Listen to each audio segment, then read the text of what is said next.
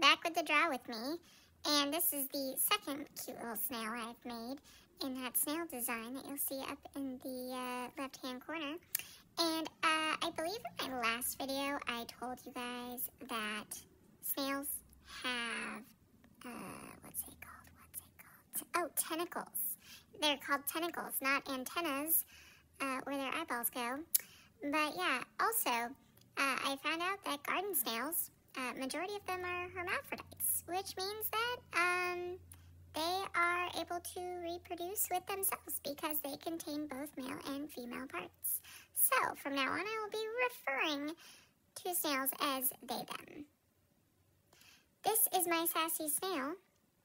Thank you so much for watching, and if you are not subscribed, please do so. Have a great day, guys!